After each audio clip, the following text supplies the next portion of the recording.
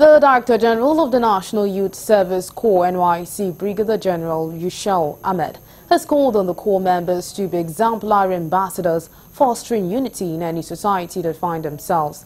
He made this remark at the closing ceremony of the orientation exercise of 2024 Batch A Stream 2 Corps members at the Nysc Permanent Orientation Camp in Kaduna State.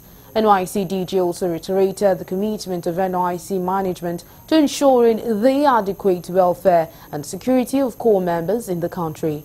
While the State Coordinator Nysc Kaduna State Hassan Taura charged the Corps members to imbibe the spirit of discipline, commitment and patriotism which will help them during and after their service here.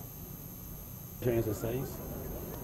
The message to Corps members is for them to quickly settle down in their places of primary assignment, and they should respect the tradition, the culture, norms and the values of the community they are going to serve in, so that they will understand what it takes to give their contribution to the community. Of discipline, commitment and patriotism.